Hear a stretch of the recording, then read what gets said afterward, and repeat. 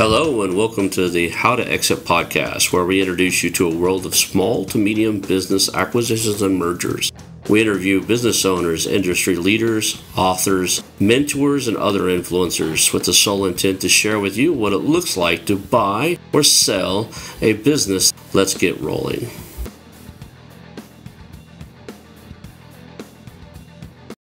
And now a moment for our sponsors. I want to highly recommend you get Acquisition Aficionado magazine.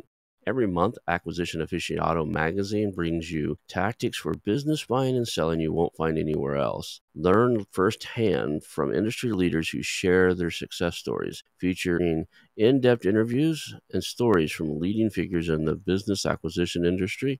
This multi-platform mobile magazine speaks to acquisition entrepreneurs wherever they are in the journey. And I want you to visit acquisitionaficionado.com today.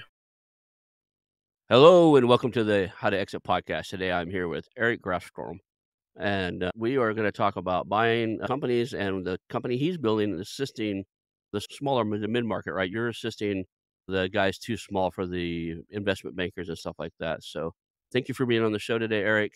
I hope I got your name right. I said it, and I think I got it right. And then the uncertainty would be sitting there on me until I got that cleared up. So let's start with your origin story. I joke around about the different ways to get you to tell me the origin story, but just straight out and ask, how did you get into mergers and acquisition and wanting to create tools and resources for people buying and selling companies?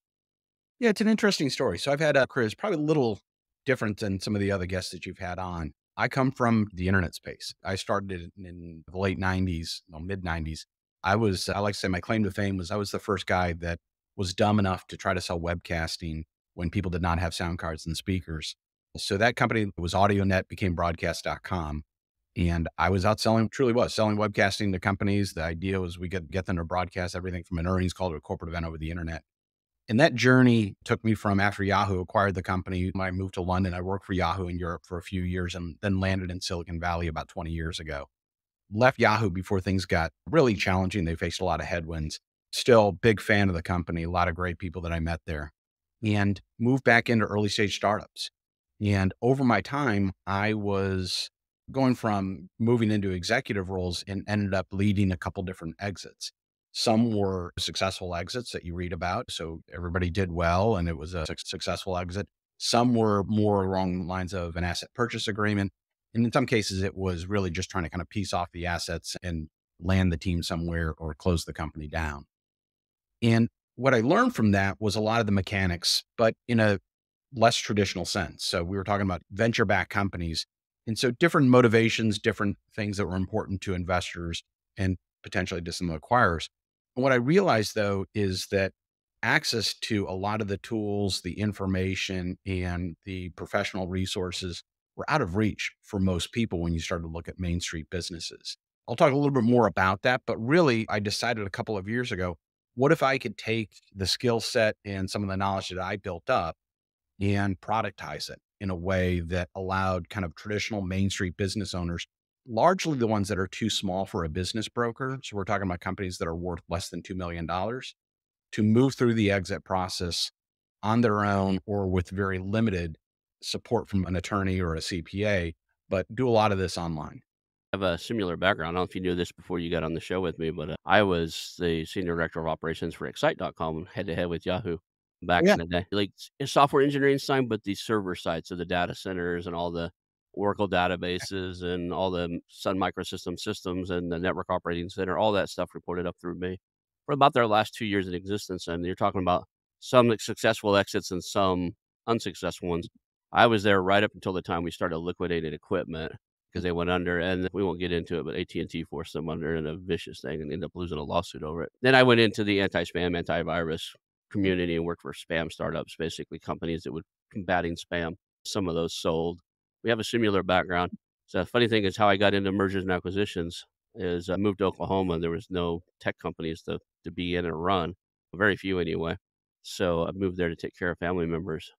And then I ended up in marketing, coaching, and real estate, and then that all led to this. So we have similar backgrounds. Like I was trading employees with you guys all the time. So Excite would steal employees for Yahoo, especially the network engineers, like our high-end guys that can do routing and manage the high-end, high-speed networks, our networking equipment. we were constantly battling, getting somebody from Yahoo, and the next thing you know, from our company would go over to Yahoo, and we were trading employees all the time. When you try to explain the volume of traffic that moves through a site like that or through a network of sites like that, it is staggering. It is no small task just to keep things up and running efficiently. A lot of people don't understand that the Excite portal, and I'm sure Yahoo was the same way. We had 180, I want to say 187 or 189, 189 products on there. So you had news and weather and email, and like there were 189 of those. And the way we designed it, a product could be down and the site be up. Like if the network goes down, the network goes down, but a product could have a flaw and be down. So you might lose one part of the portal. Okay, so now you've got this exit guide, and it's for, you said, for companies that kinda get overlooked by the investment bankers and the advisors, and it's for that small one. Let's talk about a little bit about what you're putting in place. How do you Sure. help them? Like, how we know who you help, but how do you help them? Today, we're focused largely on sellers. Eventually, we're going to bring in support and tools for both buyers as well as some of the service providers that could be a broker, CPA, small business attorney.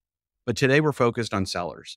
And we've helped several thousand sellers start to move through the process.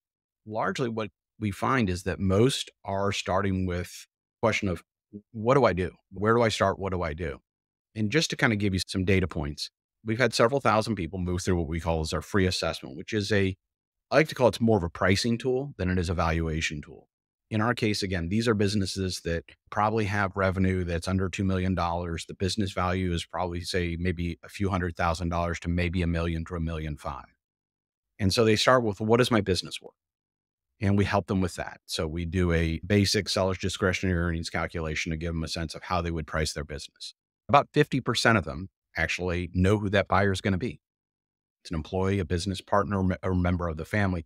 So they're not actively out trying to find a buyer. What they're starting with is, if I want to sell my business to Ron, because you and I have been business partners for the past 15 years, what's the right price that I should charge for a buyout? And then what are the steps we need to take? So we start with the pricing, which is first and foremost. We automated that process. And then two, they move into how to package that business up. And so in our language, we would refer to that as more of a prospectus. But again, these are small businesses. In some cases, they just want to show the methodology and some of the data behind the valuation. In other cases, if I am trying to find a buyer, I may want to provide a business summary. So step one, give them the ability to price the business. Step two, give them the ability to package the business in a kind of a nice, slick PDF format.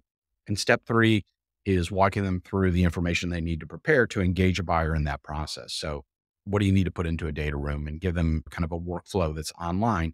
And all of this is stuff they do at their convenience, from their laptop, from their phone, from their tablet computer. How are you doing the evaluations with them? I know you're asking questions and stuff, but it's always a question of, if you look at the different university models, like some of these major universities have 100, I think one of them is teaching 140 something different ways, 150 ways to value a company. I think the two most common ones in my world anyway, for brick and mortar companies, non-software companies, is a seller's discretion earnings or even a multiple model, right? But there's discounted cash flows that's fairly common. I think it's second in running, and there's all these other models. What are you guys using to help them figure out what a company's worth? Yeah, great question. When I started this, that was one of the questions that came up as I was kind of talking to people in the industry. And we're using a seller's discretionary earnings model. When Mhm, someone moves through our platform, they're self-reporting revenue and profit, mhm. sets liabilities. They're telling us a whole bunch of other things around when and how they want to exit. And this allows us to kind of customize the experience for them. So if you're someone who's trying to sell a small brick and mortar business to an employee versus somebody who's trying to sell more of an online business to, say, anyone, but they need to go out and market that business, those pathways are very different. Now, discounted cash flow analysis really requires more robust calculation and actually using financials. So what we offer for free is just a start to help establish a baseline for them to price the business. We'll look at it expanding into actually bringing a human in to do it a full on valuation where that's necessary. To date, we've run several of these SDE models. And again, it's just an automated calculation that's taking the SDE and is using an industry multiple based on how they answer the question. And then it's calculating what the price point should be, but it gives a range. And generally speaking, that's enough for most small business owners to actually start the process and engage with a buyer. Okay. Even inside of the standard multiple model, there's some consideration given for different types of revenue, right? So seller's discretionary earnings is 65% recurring revenue is going to get a higher multiple. That's usually built in because the industry has a common, like for me, like for instance, I own one of the many things I have. I own a pest control company of all things. And the fact that a lot of pest control companies have recurring revenue, we have customers that we service on a regular quarterly basis, or some of them even monthly, that's already built into the industry model, so it's okay to just say, "Well, if you're below this size, you're at 3x. If you're above this size, you're at whatever X." I have to imagine there's a lot of industries where, like, this time last year, I was looking at coffee roasting companies. Not very many coffee roasting companies actually have a subscription model, but that's where I was taking them. I Sure. was gonna acquire them and get into basically acquire them, build a recurring revenue model of subscription-based business model. Some of them have it already, but not all of them, and really bolster their revenue based off that recurring subscription. That number is different, right? When you do the evaluation, especially if you get over a certain size, the PE guys and stuff like that are going to give you a much higher multiple in your recurring revenue than they would ever on your standard revenue. So, do you take things like that into consideration or? Today, we're trying to provide the tools and information to get people out of the gate. That's why we refer to it as assessment. We use the term valuation loosely because it's Mm. something that a lot of our customers are familiar with. But what we don't want to convey is that this is a robust and valuation that really does require a professional commitment. Again, we can provide that to you, but most are trying to say, look, they have an idea and a gut feel of what their business is potentially worth. And if they already know who that buyer is, or they're planning to find a buyer within their network in their local community, which between those two use cases accounts for probably about 80%, they're looking for something that kind of gives them a range to start that process. As you move into larger transactions, then yes, you're going to require more of a hands on approach to calculating that valuation.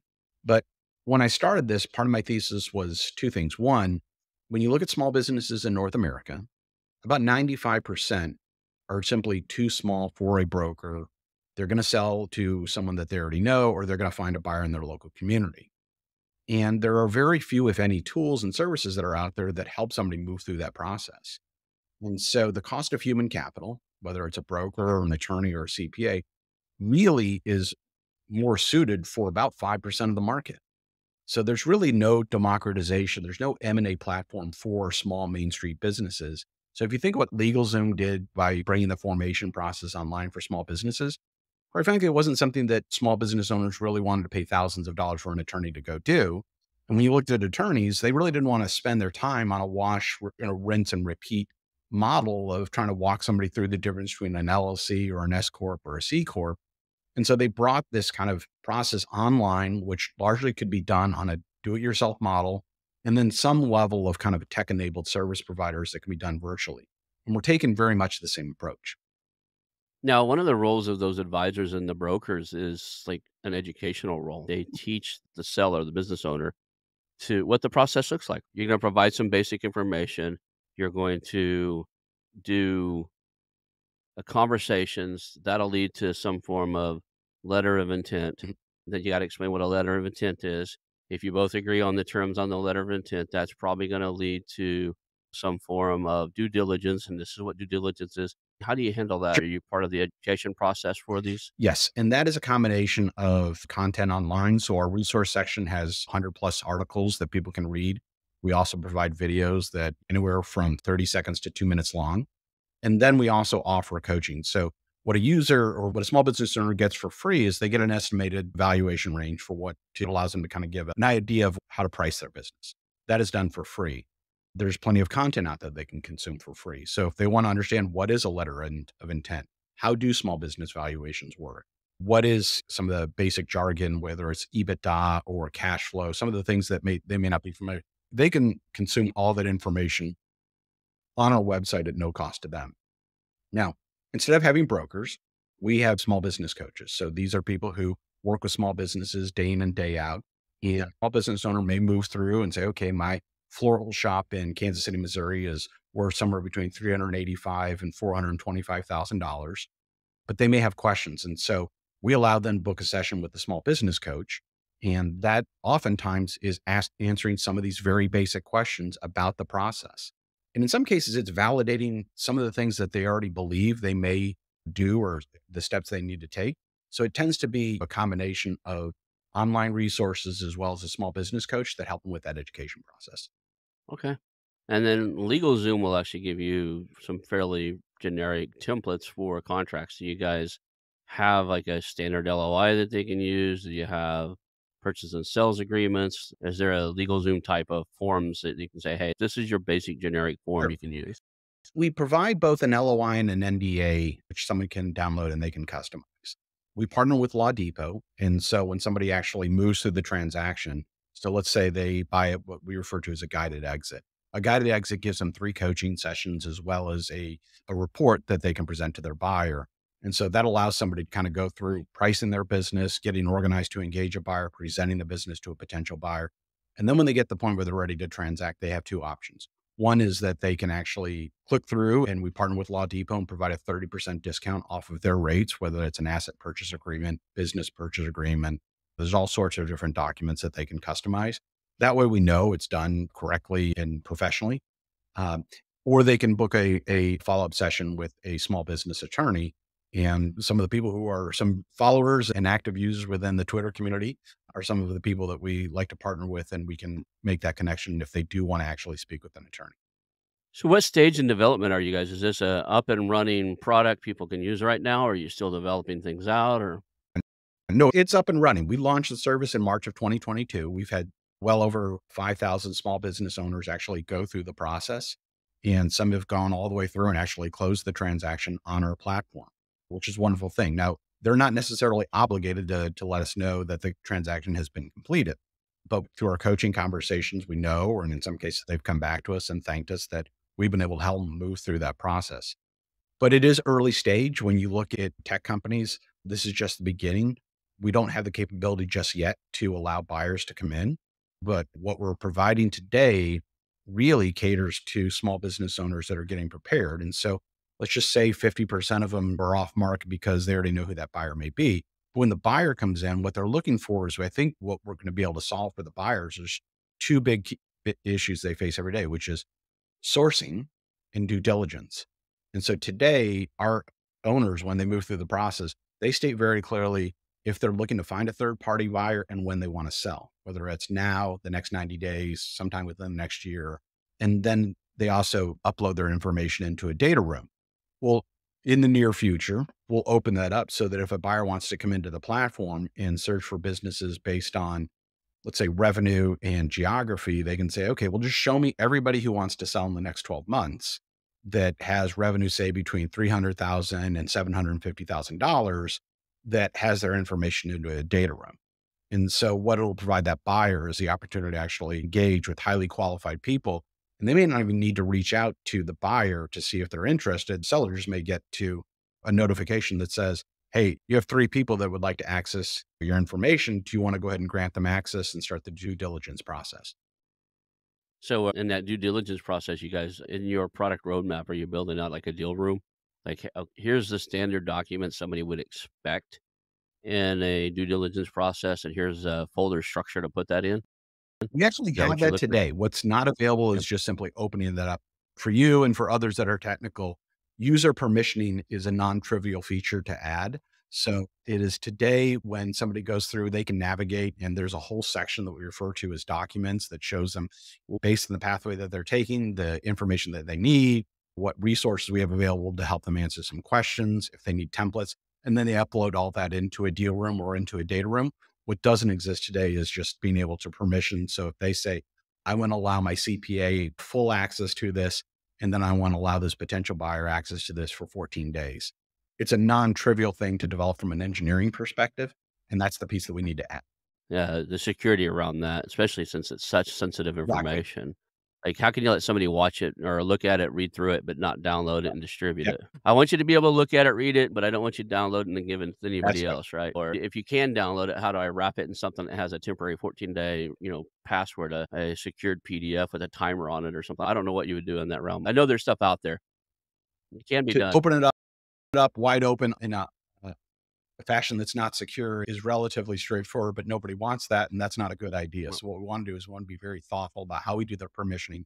So it gives the owner and the seller a sense of control and confidence that they know who's going to access it, when they're going to access and what they're accessing it. and have full control over that and do it in a very user-friendly way. And that takes a fair amount of time, not just from an engineering perspective, but also to think through those use cases and present it in a way that's very easy and intuitive for someone who's probably not very technical to be able to go about doing it. So I want to ask a quick question, and this will probably be a little bit of a rabbit hole, but I think it's worth to going down. Right.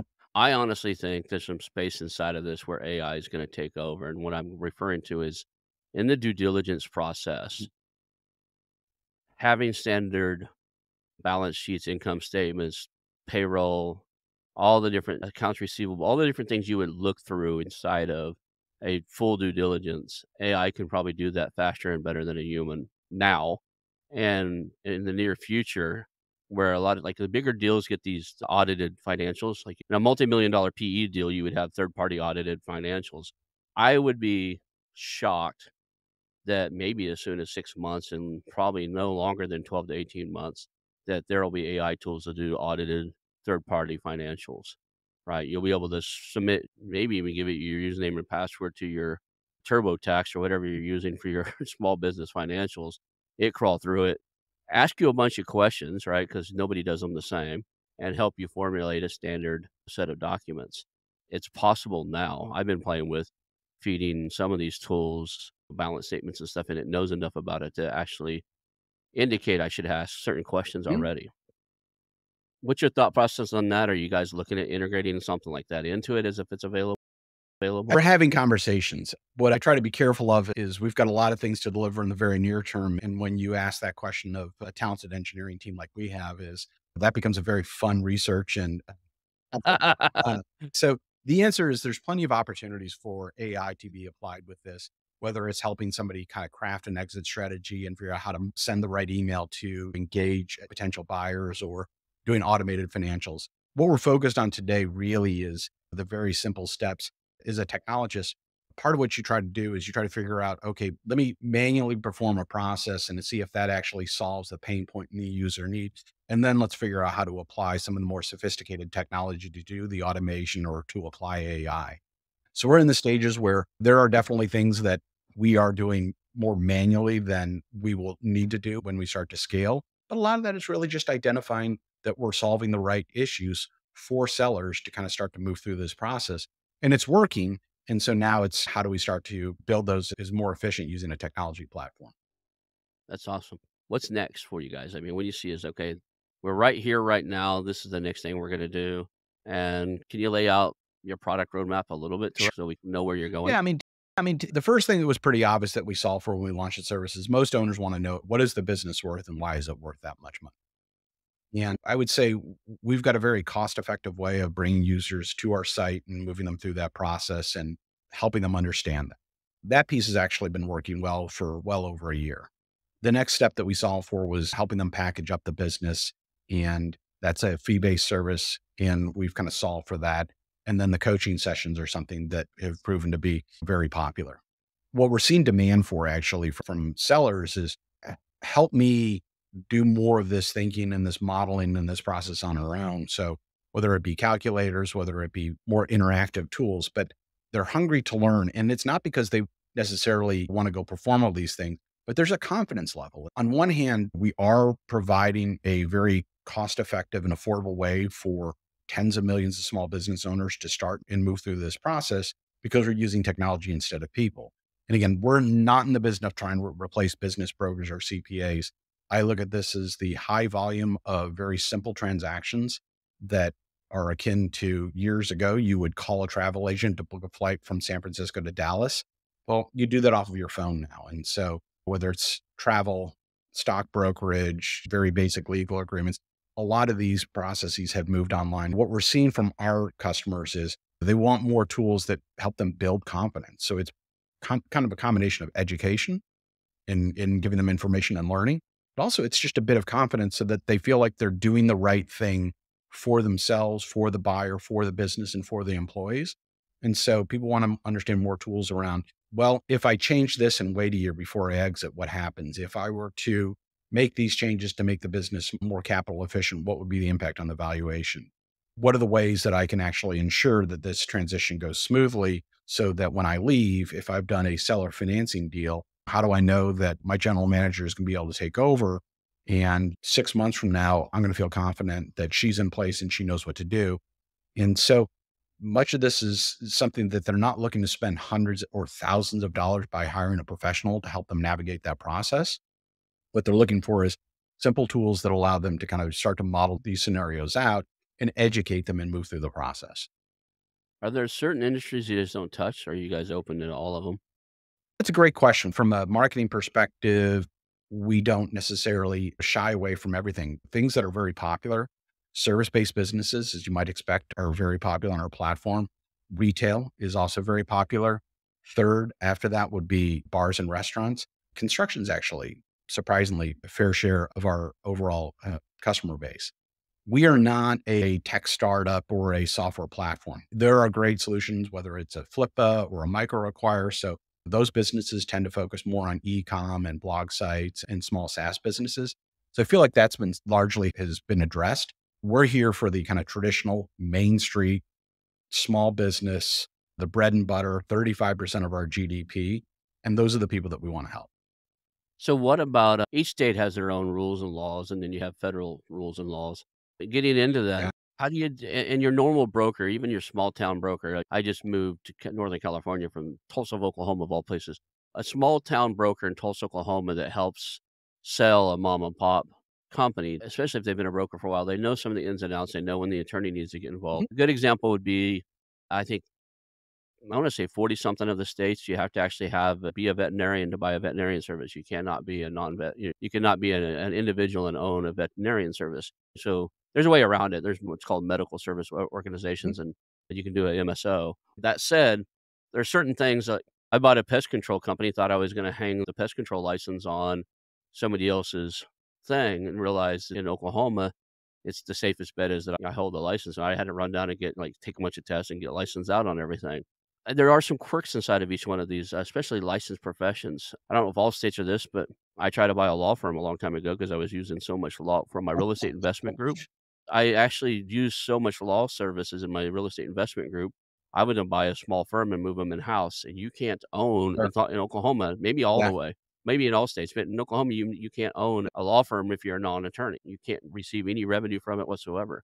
So there's just these weird quirks and stuff. So how do you deal with that? Or you that's why I was asking the industry question. Are there certain industries you avoid because they're highly regulated Well, or you keep in mind, our mission today is largely Mhm. to help with the where to start and what to do and move through this process. When I founded Exit Guide, I had this belief that before somebody's ready to put their business on the market, there's a whole bunch of questions that they have and that there's an opportunity to drive value. And we've proven that out. So as I mentioned earlier, about 50%, they already know who the buyer is going to be. And so you don't necessarily need to be involved in the consummation of the transaction. They're just looking for Mm, tools and maybe a little bit of guidance as to how to go make that transaction happen. And that's where we're sticking today. Our business is, as of today, is not tied at all as to whether the deal closes or not. Our value is delivered in somebody says, okay, I think I'm ready to go do this to actually getting the deal done. And we can bring in resources appropriately. As we expand, there may be areas where we need to be a little bit more thoughtful about that as we drive deeper into the transaction. But today we're more of an kind of, I would say, a mergers and acquisition enablement platform with the opportunity to expand into an online marketplace versus actually trying to get into qualification of whether the deal is legally able to close or not. okay. So that answers that question, but I was just because I was curious, Sure. there's some intricacies about certain industries Absolutely. that yeah. Some states are doing actually have industries that are opening up that are new, that are federally regulated. I mean, are you okay with some of that stuff? Like, I just moved from Oklahoma, and we'll just get right into it. They have grow operations, and it's legalized marijuana, medical marijuana. California is legal for recreational, but on a federal level, that's Yeah. not. At your stage, you're still in that kind of early evaluation stuff. Does it matter to you whether or not it's federally No, okay or no, not? not Or really. I mean, we're simply looking at the numbers and an industry code that they provide. So they don't provide an NICS code. They answer a question that maps to an NICS code. I think the answer to your question is we expand and gobble up more data. How do you know that a grower for someone who might be in medical marijuana or recreational marijuana space, how do you know that valuation is accurate if you're, say, potentially trying to compare that from a valuation multiple to a nursery? Don't know the answer to that question just yet. we're very clear that we're not providing financial or legal advice, more about enabling people to kind of move through this with the information that they give to us.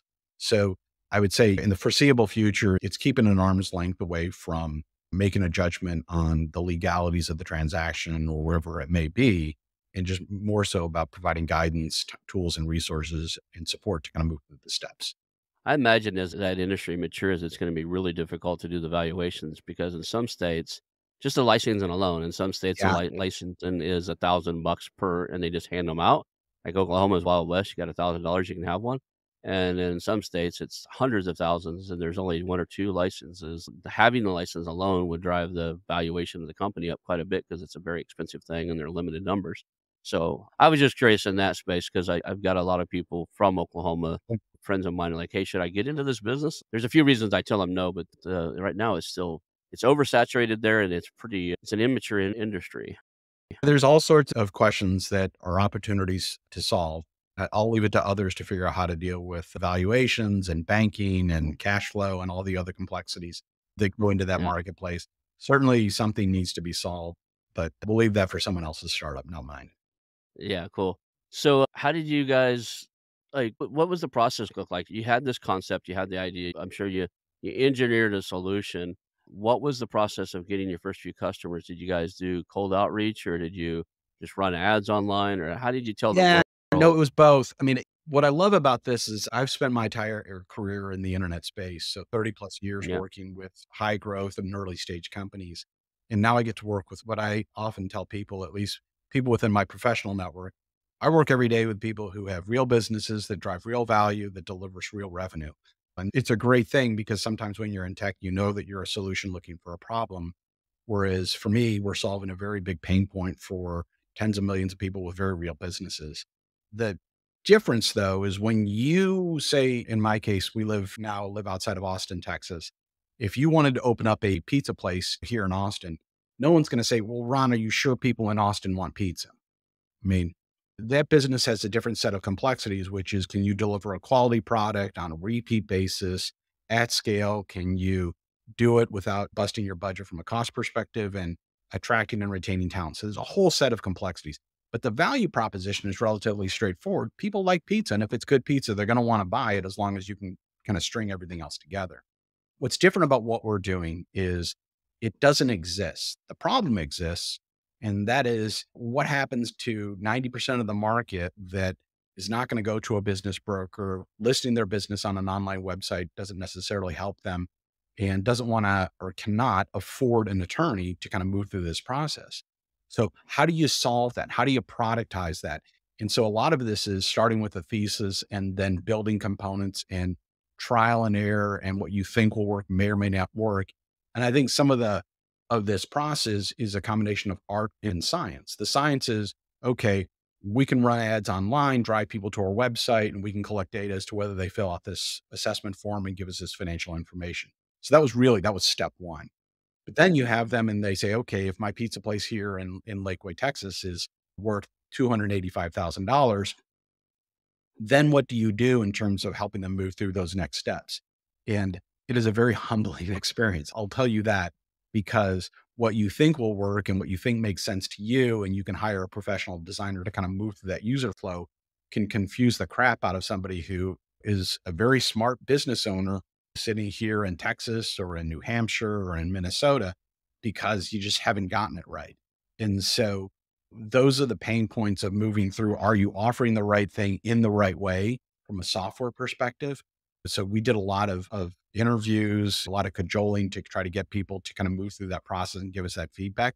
And that's just an ongoing process. You're always looking to improve the level of engagement for how long people spend. And when they spend time on your product, which is an online product, the hope is that time is not a time that where they're frustrated and confused and trying to figure out what to do, but it's a time spent on actually getting value and getting what they need and getting that done quickly and efficient. I imagine some of the tools you guys are putting together would be useful for brokers in the respect that if somebody comes to them and it's like, "Hey, your company's just not quite there yet." Are you getting referrals from brokers at this point? Like where somebody says, "Hey, your company's not quite there yet. There's these guys over here, ExitGuide. They'll help you get ready." And maybe if you grow it a little bit, you can come back to me and I'll help you sell it. But right now, it's just not, you're too small. I mean, it happens. I have some friends that are brokers and they turn away deals because not as often because they're too small, because they like to help, especially if they have junior brokers in the house. If it's a good business and it's too small, a lot of times they'll have a junior broker cut their teeth on it. That said, if they're busy, those guys get turned away altogether. So I would imagine you get a lot of referrals from, or you should or could get a lot of referrals from brokers out there that say, "Hey, you're not ready for me, but these guys can help you." Well, no, you're spot on, and actually, that's where I wanna be very clear, we're not out to replace brokers.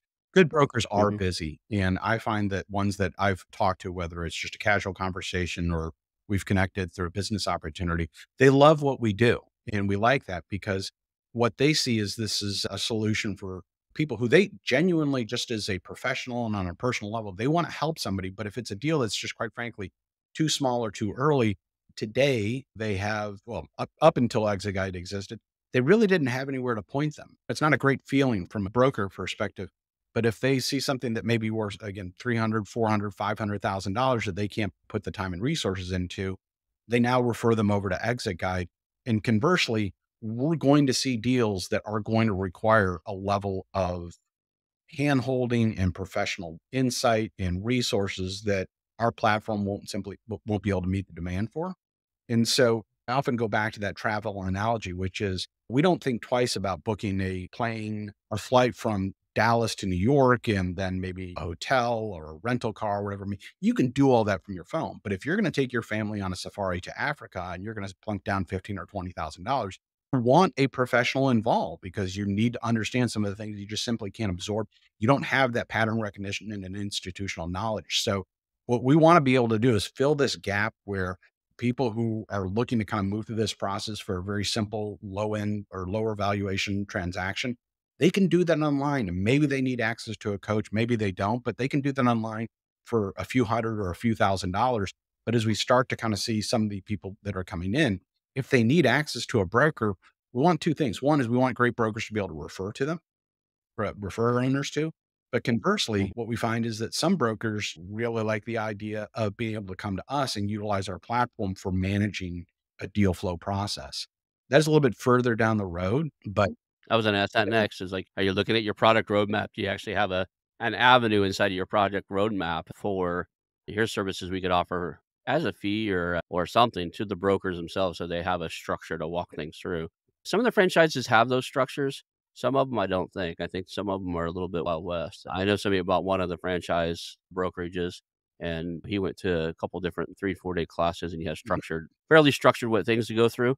And I know somebody who's worked in another one who they have spreadsheets and stuff they use for valuation, but there's no structural, like, okay, here's a deal room and here's what it should look like. Here's all the files you need to put in it. There's no structure for them. So I think there would be a huge win for you guys to have a product roadmap that includes brokers. it's not just brokers. I've had people, whether they're brokers, M&A Mhm. advisors, CPAs, and small business Yeah. attorneys, in some cases, small business coaches. There's business brokers who obviously they're right in the wheelhouse of somebody who's ready to sell their business. But oftentimes a small business owner will turn to a CPA or an attorney, or they'll get a referral to somebody who's not a broker, but it's someone who may or may not know something about the process. And they want to help, and maybe they are integral part of the process. Small business attorneys and small business CPAs, I've had it. We've actually had some of our valuations, some of our assessments filled out by a CPA on behalf of their clients because the client just doesn't want to deal with it or they're not comfortable with it. And they look to that type of expert to kind of help them at least manage some or all the process. So, from a vision standpoint, right now we're enabling these tens of millions of sellers. A lot of transactions are between people that are known. In some cases, we're giving them the tools to market in their local community and then opening that up so that buyers can come in and start to identify opportunities where their people are ready and organized and prepared to engage. But we've also had inbound interest from a lot of these service providers, including brokers, but also others who want to or need to be part of that process. And so allowing our platform, and that gets back to the earlier part of our conversation about permissioning. How do you allow a Yeah. CPA to maybe access some, but not everything? Same might be for an attorney who wants to access everything. But then if somebody is helping out with certain aspects of the deal flow, they don't need access to everything. Maybe they need to be able to upload, but not download. So the vision for Exit Guide is huge. right? Really, it becomes an M&A transaction platform with a marketplace bolted on top of it. And so it's just a matter of getting there and learning along the way. But we're starting with sellers because that's where there's the biggest demand, there's the biggest need in trying to solve that pain point today. So, I've been through enough of these evaluations and calls with the business owners to know that often when you start asking a little bit of the financial questions, the business owner, especially if they have a CPA and accountants doing their Mhm. work, they're really focused. A lot of these guys are just focused on what they know best. And if I were building the software, I'd literally have what I call a hell if I know button. Like, if you start asking questions about financials, like, hell if I know, here, you click the button, it says, okay, who knows? Well, here's the name and phone number and email address of my CPA. Please send him a request. I'll tell him to fill out these questions. I'll call ahead of time and tell him that he's getting an email to fill out some questions. A lot of these guys, they just don't know. I mean, and it's not right, wrong, good or bad. I'm not making fun of them. To be honest, I think it's better that they don't than some of the business owners who do try to do everything themselves and they become a silo business or a business that's everything goes through that owner and it's going to be hard for them to sell. Well, I agree with you 100%, Ron. And that is where we're trying to make this very approachable. And so I may have mentioned this earlier. Part of this is providing the tools and kind of the tactical way of getting through this as you would with any other type of online transaction, buying a plane ticket or selling stock or managing some type of project. But then you're going to kind of get to a point where it's outside your comfort zone. And so, how do you bring those resources in, whether it's somebody that you already have a relationship or whether you need to identify somebody? And so, we want to bring all these resources into the platform. And some of what we're solving for is very tactical. But at the other end of the day, the hell if I know, which is a great feature. I'm not sure how we'll name it after you or something, but the other piece of this is that we're solving for a lot of this is fear, uncertainty, and doubt. You have smart people who have successfully run a business. Maybe they started it or they bought it and now they're ready to exit it. And this is foreign land to them. And so we Hmm. want to make this not only easy, but we want to ease that stress and that fear, uncertainty, and doubt and give them the confidence that they can move through this transaction. And we're here to help. But if they can get through 80, 90, or 100% of it on their own using our tools, fantastic. If they need a little bit of support, we're making some of that available today. But as this grows, you're going to get a lot of people who may want to a la carte that help. And that's where I think that there's a huge power in being able to kind of make that sort of help accessible through a virtual experience and just being able to hop onto a Zoom call or be in a chat session and get answers to their question and continue to take the process forward. So maybe I missed it. You probably already said it a dozen times and somehow I was listening for something else. But what's your revenue model? I mean, how do you as Exit Guide get paid? Sure. Today, owners pay for access to coaching and for some of the tools to market their business. We'll continue to expand those types of services as we start to see larger transactions that require more of a level of involvement. Then we'll look at taking a piece of that transaction because doing it on an a la carte basis is just going to be too complex and probably nickel and diming people too much. So there's one world, which is largely the do it yourself, which again, is the biggest part of the market. When you look at small business in the US is these are Hmm. businesses that are going to transact and they're going to do this for largely a couple $100 and they're going to do it themselves with very limited, if any, help from a professional, whether it's a coach or a broker or anybody else. But as we start to move up and more people need to come in and leverage the platform to kind of move through that process, that will take a commission off of those deals. Okay. I was going to ask, are the advisors and coaches, are they in-house or are you guys doing a revenue share with people that are already in the industry advising and you do a referral out or? It, it's a rev share with a coach. So today we've recruited a handful of small business coaches that work with us. And Mhm. those initial small business coaches are critical from where I sit as the founder of the company, because not only do I need them to do their job, but I need them to be able to articulate feedback that informs our product roadmap and where did things break down and what can we improve and how do we enhance that experience and what are other things that we can deliver. So I've kept it very tight for a reason.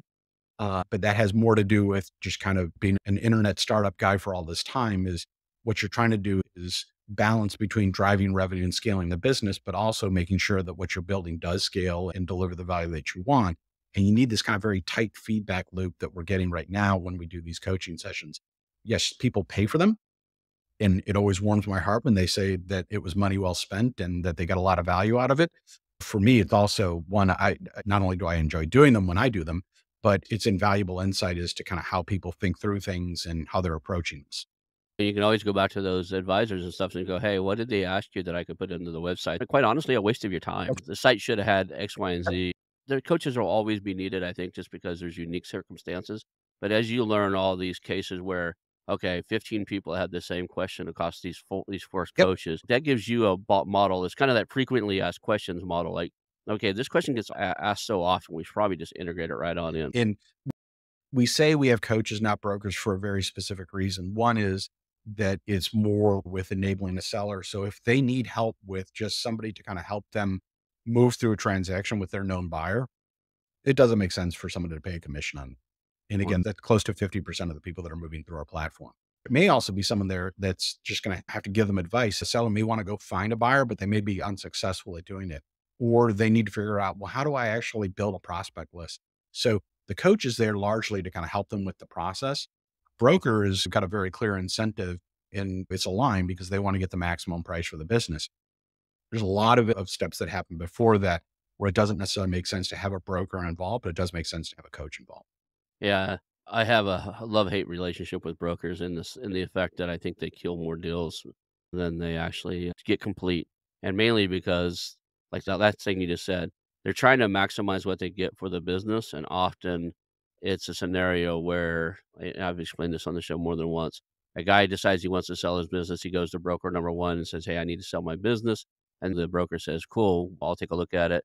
And then often the business owners already talked to their CPA, and the CPA says, "Well, in order to retire, you need another $1,000,000 in your investment." So the business owner says, "I really like to get $1,000,000. My CPA says I need it."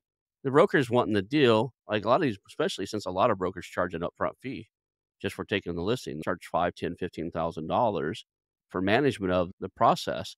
So they want that fee, and they go, "Yeah, we'll try to get you that." Well, he goes, so that's broker number 1, and then he's like, "Well, I've already talked to 2 other brokers. I need to go have my appointments with them." And he goes in broker number 2 and he says, "Hey, the last broker said he can get me 1,000,000. My CPA says that's the bare minimum."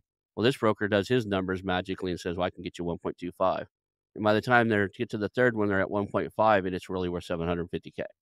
This scenario plays out more often than anybody wants to admit. And I think that's a lot of reasons why only a small percentage of the listings ever even listed by brokers ever get complete. Well, I believe that there's, as with anything, there are a lot of good and great brokers that are out there, and then there are some that are not so good.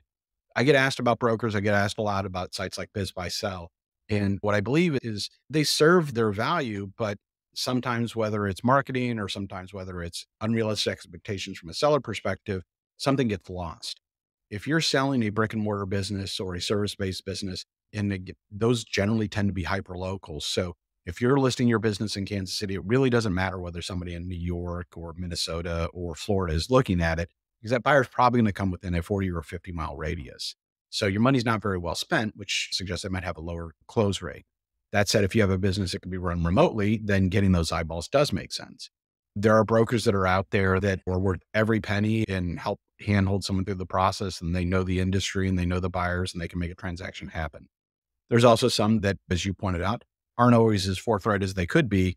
And in both cases, when I started ExitGuide, I said one of the things I want to do was not just necessarily tie myself to a successful transaction because one, I think that's a precarious revenue model. I think it's part of our model, but it's not necessarily the core of our revenue model because we can deliver value with a lot of people who just need help navigating through a process or may or may not achieve their first goal, but then have a secondary goal. So this isn't a strategy, but those that are disappointed by listing sites or a bad experience with a broker, I think Exit Guide is a very good option for them because it gives them more control, more empowerment, more knowledge to kind of take control of that process on their own. Don't get me wrong, I've met a lot of brokers, I've interviewed a bunch of Yeah. them. I like a lot of them. I just think in the grand scheme of things, I think that the broker industry has some real inherent flaws. You know that in most states, you don't have to have any formal license whatsoever to become a broker. And then the other one's the license like, here in California, the license to be a business broker is that you have to have been a real estate broker for more than 2 years, and they're absolutely, totally 2 different They things. are. I think I've mentioned this before, but I think where I see this going long term is the way of the travel or the real estate agent. You have to deliver real value. And so no one's going to pay a commission to sell a home if you're just simply providing access to a lockbox with the key inside or trying to book a flight from Dallas to New York. I think if that's the value that a broker's delivering, Exit Guide and other services will probably replace that type of broker.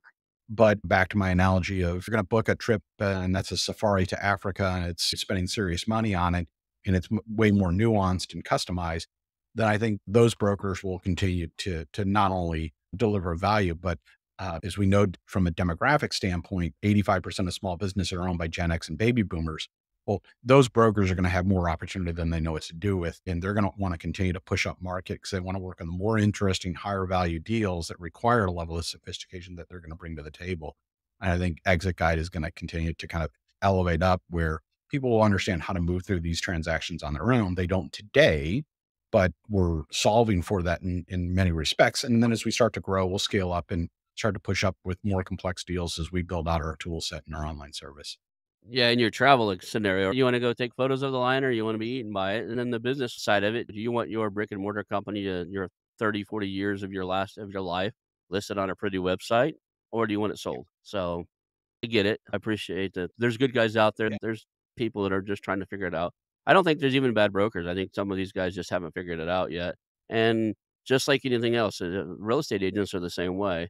If you looked at, like, I just moved from Tulsa, Oklahoma on a hot year, meaning the years that where the real estate's really moving, there was something like, I want to say there was over 6,000 licensed agents in the Tulsa County system, and there were 2,000 to 3,000 listings at any given time. It'll tell you right off the bat that most of these people don't have a job, let alone doing their job, because there's not enough listings to go around. And it also tells you it's kind of it's the alligator pit, right? Everybody there's trying to feed. It's funny is everybody thinks they're in a great market. Everybody thinks they're a great broker. Now's going to be the test for the real estate, even the business with the insurance interest rates going up and stuff. The ones that are still here 2, 3 years from now will be the litmus test of who are the great guys, who are the guys actually getting deals done, because it's gonna be a little tougher to get stuff done. Man, we've covered a lot of stuff. It's getting close to the top of the hour. Let's do the if somebody can only remember 3 things from the show, what would you want them to remember about you and the exit guide? Sure. Well, one is Exit Guide's trying to solve for the 95% of market, meaning the small business owners that are too small for brokers and that they need help navigating through the process. So always looking to get exitguide.com and the brand out there, build awareness within the community that listens to this podcast. There's potential opportunities to partner, but also just from a referral basis, where you can't help, please do send them an Exit Guide. Two is an entrepreneur. We are going to be raising money. So if there's people that are out there from an investment perspective, you can always find me on LinkedIn or eric@exitguide.com. And three is I'm a big believer. I mean, my career largely has been driven on people that are smarter than me, building me up and giving me opportunities. And so one of the things I love about following you and others, whether it's on Twitter or through podcasts, is just learning and growing and finding ways that we can help each other out. So even if it's something that's not specific, I've got my own startup that I'm trying to kind of build into something big and great. So I certainly don't have all the answers and just love networking and meeting people that are in the industry that we can share ideas and explore ways that we can help each other out. That's awesome. And, I thank you for being on the show today. It's one thing to be on a podcast you've never heard of. It's another one to be on one that you've actually listened to and followed. I'll I, probably hate the sound of my I own voice, and I'll listen to it this time. just for your amusement and everybody listening to the show, for the first year and a half that I ran this show, I never listened to my own voice. I have an editing team that edits it, and even when I wanna go back and learn the way that the audio tracks are recorded, I can listen to you Yeah. only because I don't sit here and take notes anymore. It's distracting to you and it's distracting to me. So if I go back and want to take notes and I edit the transcripts myself sometimes, so for articles and stuff, so I get to read the notes then. But, if I really wanna hear something, I go back and listen to your track Yeah. only because I was concerned. I would be so concerned about my own voice, I wouldn't wanna do anymore. Now I'm just so used to it. There's a thing about time behind the mic, once you get so comfortable with being behind this thing that it just becomes a little more natural and you just, I guess it's like, the hell if I know? There's a give a shit button too, right? Like, you just don't care anymore that, like, you sound a little awkward, people like it, you're helping people. You provided an extreme amount of valuable knowledge here today, and, it was a blessing to have you Well, on here. so thrilled to be on here and look forward to future conversations. Hey, it's your host, Ronald Skelton. I want to thank you personally for watching the show today and invite you to call our new hotline, 918 641 4150. That's 918 641 4150. Call us and tell us about our show, ask questions, suggest guests, or even tell me about a business you have for sale, and we'll reach back out to you. Again, that number is 918 641 4150. Call our hotline, leave us some information. Thank you. I want to announce our new channel partners, the ITX Marketplace. Since 1998, ITX has created $5 billion in value by selling more than 225 IT businesses in 20 countries. ITX works exclusively with IT-enabled businesses generating between $5 million and $30 million who are ready to be sold, and M&A decision makers who are ready to buy. For over 25 years, ITX has developed industry knowledge that helps determine whether a seller is a good fit for their buyers before making the match. ITX Mergers and Acquisition Marketplace we have partnered with has a proprietary database of 50,000 plus global buyers seeking IT service firms, managed service providers, Microsoft service providers, software as a service platforms, and channel partners with Microsoft, Oracle, ServiceNow, and the Salesforce space. If you have an IT-enabled business you're ready to sell, I want you to visit the itexchangenet.com/marketplace, how to exit. That link will be in the show notes. Visit them now.